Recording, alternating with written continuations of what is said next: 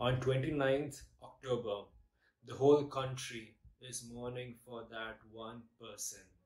Yes, Puneeth Rajkumar.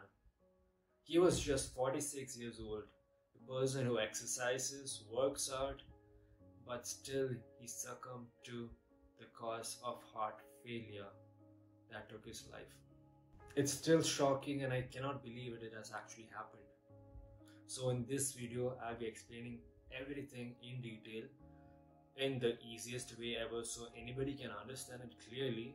I'll also be including the timestamps below, so please feel free to go across whichever part you want to listen to also. So the first thing that comes to our mind is that how come someone who's young and healthy end up getting heart failure? So firstly, you have to understand the difference between what's heart attack and cardiac failure. So heart attack is when there is less blood supply going to the heart, and because of which there is damage occurring to it. Whereas cardiac arrest is that when the whole heart fails to pump as a whole. So what is this causing factor to this is the development of plaques. Doctor, why would the plaque build up? So the plaque builds up because of the chronic inflammatory reaction that takes place in the blood vessel. Now, what is this inflammatory reaction? So this can be acute inflammation or it can be chronic inflammation. So let me explain. So let me give an example.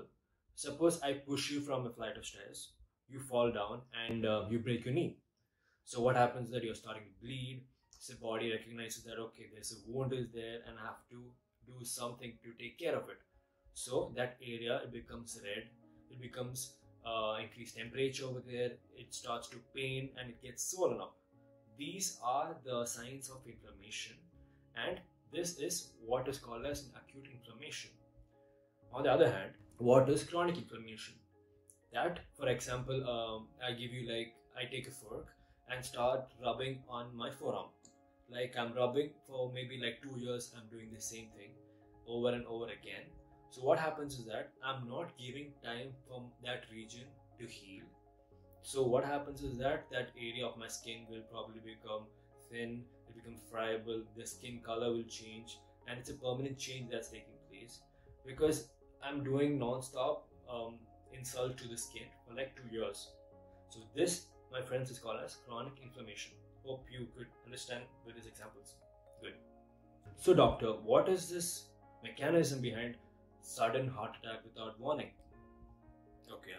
So as I already said, the development of plaque which takes place in the blood vessel.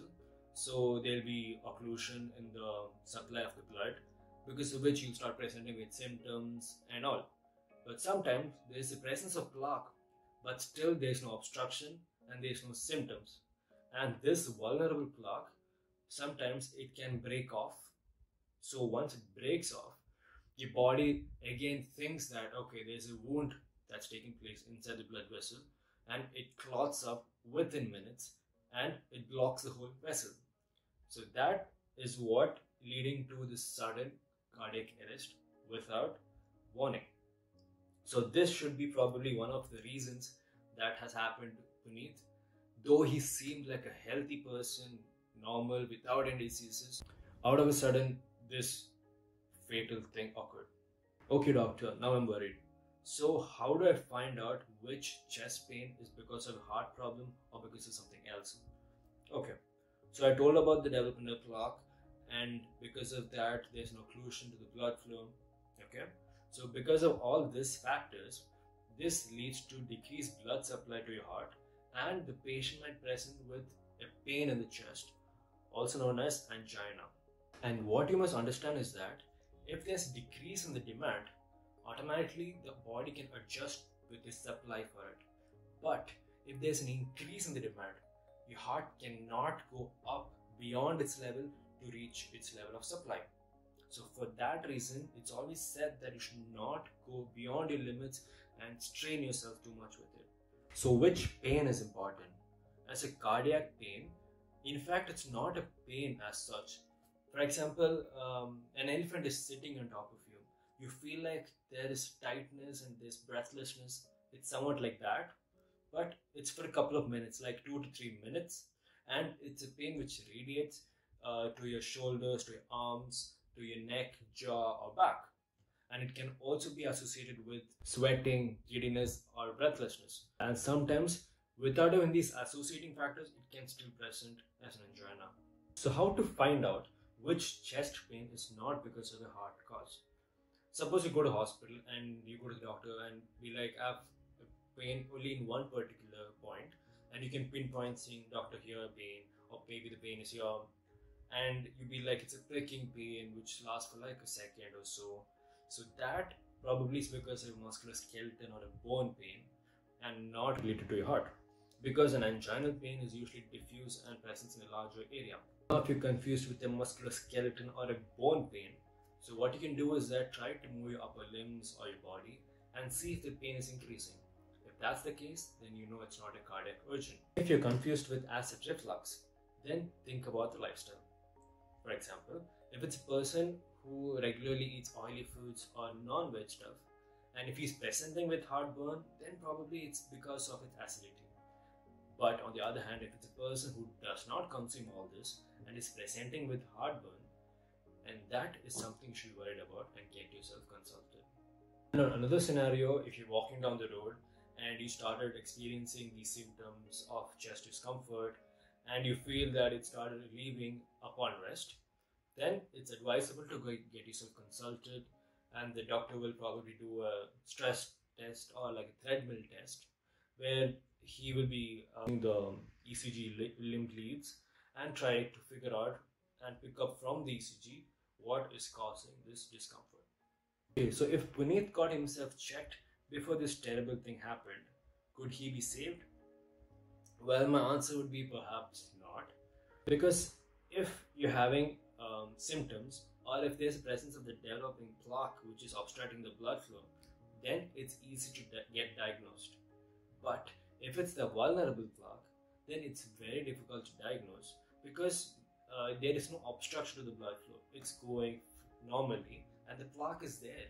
So it's hard to find out when there is no symptoms or there is no obstruction to the blood vessel. If you think about using bypass or stents, these can only be used to treat if there's narrowing to the blood vessel. But if there's a vulnerable plaque which is not causing obstruction, these things you cannot use. The reason here is because suppose in the blood vessel there is development of plaque, but there is no presenting obstruction to that, and you plan to do a bypass surgery. So what happens is that the blood won't go via the bypass, but it will go through the normal blood vessel, leading to making the bypass fail. So doctor, you said you cannot do bypass surgery. So what about using stent?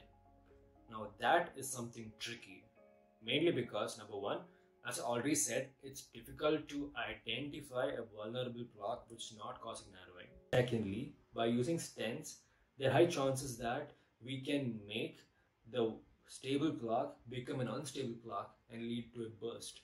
So that's again a very tricky situation to use stents. So the next question is, doctor, as you said, we cannot do bypass or do stenting. So now what to do? So in that case, we come to medication. Like the common ones are the aspirin and statins. But there's a drawback. These medications show a huge benefit for secondary prevention of heart attack and not primary prevention of heart attack. What I mean by this? So if you're a person who already got heart attack and you want to prevent a second heart attack, then these medications are beneficial. But if you're a person who has never got heart attack and want to prevent that very first heart attack to happen, then it's less beneficial.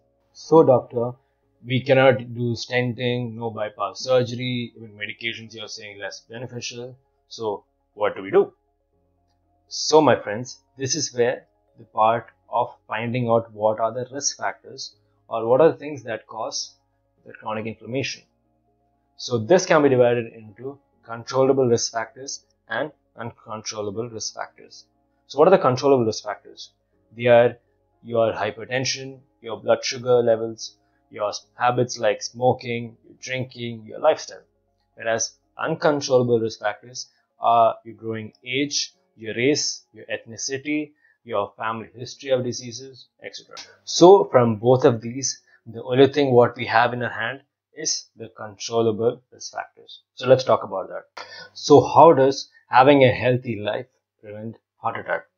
So we have come across everywhere in the social media talking about a healthy lifestyle, healthy diet, good food, nutrition. But there's something that we always miss out. That the food industry itself, they give importance to the taste of the food rather than the health of the food. And giving importance to the taste, that's what they want because they want more consumers.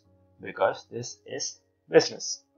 And these animals are fed with steroids and drugs and other medications just for the sole purpose to produce fat. And if you're a person who believes that we are what we eat, then there's nothing to be surprised if you're gaining weight and being unhealthy. So I give a situation to choose between KFC chicken bucket here or a bowl of salad here, and I made you starve since morning and I'm giving you an option to choose for dinner. So we both know which one you will choose, and there's nothing to discuss about it, right? And the next component is sugar. We already have enough amount of sugar on a daily meals, and on top of that we add table sugar to it and increase the quantity more and more. So what we do is that we are giving excess work to the pancreas to produce more insulin and so much extra work, and this can lead to a very bad vascular health. So the next thing I want to talk is exercise. So doctor, how can exercise help us preventing from heart attacks? Let me give an example. Suppose you're on your way to go home and there is road works happening and it's blocked. So what will you do? Will you wait 2-3 days for them to finish the work and then go home? Or will you find an alternative route some way or the other and go home? You'll go with the second option, right? Similarly, in your body, if there is an occlusion in the blood vessel, the body itself makes new blood vessels to take the blood and reach its destination. And this, my friends, is known as collateral circulation. So, when we are exercising regularly, what we are doing is we are encouraging this collateral circulation to improve and increase, thereby making sure there's enough blood going to its destination. But doctor, Puneet used to exercise and he used to gym almost every day, and how could this happen? So for me to conclude that, I will not be able to do that because I don't have sufficient medical history of his, but I can give probable reasons to this. One, mainly exercise in moderate level is fine, but if you're going excess amounts and crossing beyond your limits, that is when this can go paradoxical and be quite inflammatory. For example, if you're a person who's regularly gymming and lifting weights, then you're fine to do what you do. But if a new person comes and starts lifting weight and he's not accustomed to doing all this, then this is something which you should be always be careful about. So the main important thing that people miss out when they talk about this nutrition, health and diet is that the presence of lack of sleep and excess stress. So doctor, how is sleep even anyway related to heart attacks? Sleep being an important factor.